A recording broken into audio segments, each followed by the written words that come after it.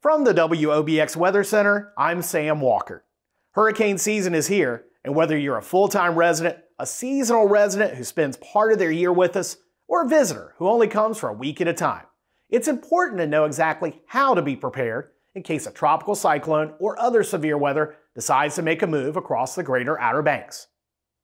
We've assembled a group of experts in weather forecasting, emergency management, and the visitor economy to give you the best advice on how to get ready and stay ready before tropical weather threatens the greater Outer Banks, what to do and what to expect when it's coming, and what happens during and after the storm. Today, we're going to discuss how you should prepare for not just hurricane season, but the other weather threats the Outer Banks can face any time of year. The first thing is knowing your risk, whether you are a full-time resident and property owner, or whether you're somebody who's just coming to visit for a week. You need to know that in the Outer Banks, you could be asked to evacuate ahead of a storm because of the risk from storm surge, which is what generally drives those evacuation decisions. It's the water, the winds, the tornadoes, everything that comes with it, even the ocean conditions. So we reach out, try to make sure people are aware of those things, the impacts that a hurricane can bring. We want to make sure they're ready for those impacts. We want to make sure they know where the threats and hazards are in their community. We live in a community that's going to be impacted by storm surge, not just from a tropical event, but from a lot of other events. And people need to know what that threat is and how much water they can anticipate to get into their communities. They need to have an emergency plan. So know what you're going to do with your family, with your friends, where you're staying, the community that you're staying in.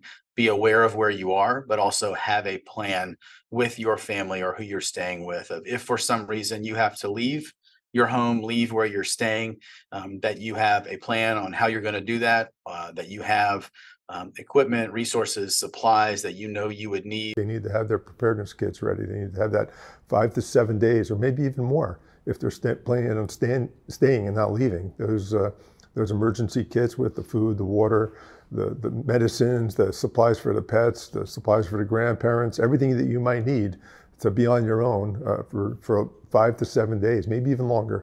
As we think about preparation, it's not just for hurricanes that we prepare for. Here on the Outer Banks, it is notoriously windy. That's why the Wright brothers visited after all. As we think about preparation, we prepare for things like nor'easters. We prepare for tropical depressions, even a tropical storm, potentially with no evacuation. Here's the expert move. That does not mean we have no responsibility to prepare. So number one, from a guest perspective, situational awareness. Understand the potential for severe weather. Most importantly, how that may impact your activities and your property. Stay aware and stay communicative to your hospitality provider, but also always government and local media sources that can guide you through that. When in doubt, pick up the phone and touch base with your hospitality provider. From a homeowner perspective, the same guidance holds true. Just because it's not a hurricane does not mean there is no risk. It means we always have a responsibility to prepare for unpredictable weather. That means insurance. Wind-driven rain doesn't just happen during hurricanes. It can happen anytime. Double check your insurance. Make sure your property manager is able to understand things like deck furniture, trash bins, roof shingles. Photographs are easier and easier to obtain these days. And then from a property management perspective, the responsibilities for customer service, due diligence, and honesty always ring true. Look for a cadence of communication. Look for a upbeat in how they may be configuring staff and communicating with you. Those kinds of telltale activities that should be going on in the background suggest to property managers, homeowners, and the traveling public, preparation continues to be the expert move in the face of unpredictable weather. Prepping for a hurricane or any other type of weather threat isn't just about having what you need to stay. It also means having somewhere to go. From an operational priority standpoint, getting folks out of harm's way, the public safety piece of it is paramount. Second to that is making sure that folks have safe and secure housing, that they have food, that they have access to the things that they need, that they are in a safe and secure environment until the threat of the event moves through. Shelters are a place where it's going to be safe. There's not much amenities there.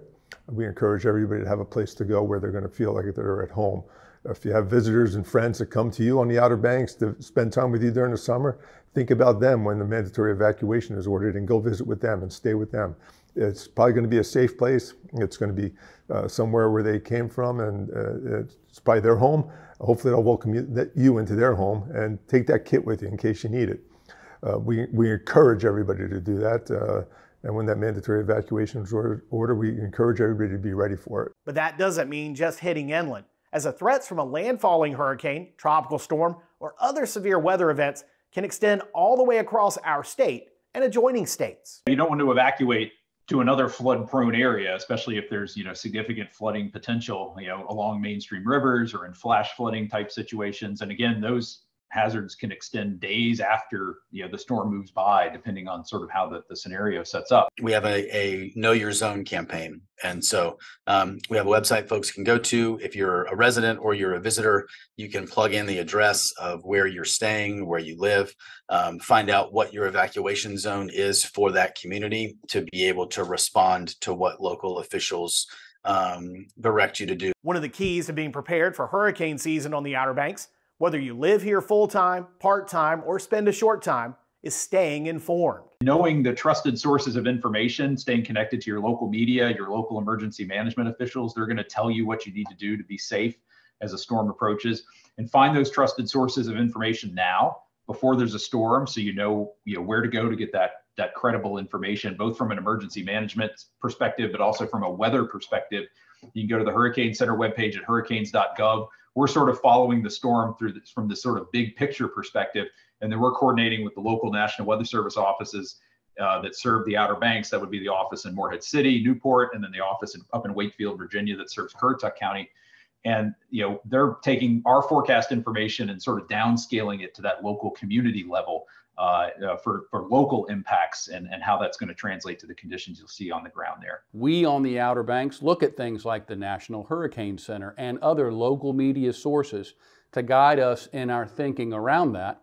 And once we become aware of a hurricane, it very much turns into proper preparation and communication on the ground, whether that's local hospitality providers, whether that's within your own family group, whether that is with insurance companies that may offer things like travel insurance. Most importantly, and I can't overemphasize this, stay in touch with government media sources and local media sources and heed their warnings.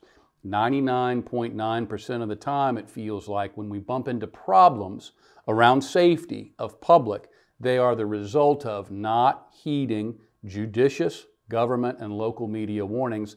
That's the same thing local residents have done for many years, and that's the key to success as we think about safety. The Weather Service are the pros. They can know what it's going to bring.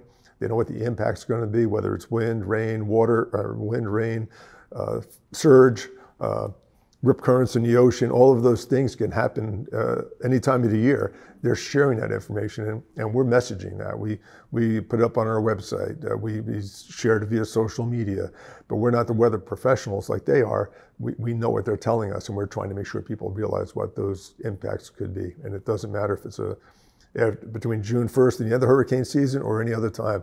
Weather impacts, we're always watching them, and people always need to be ready for them. It doesn't matter if it's just during hurricane season. Check out the rest of our hurricane series, and we hope you'll turn to us at WOBX.com for all the latest information when a storm threatens. From the WOBX Weather Center, I'm Sam Walker.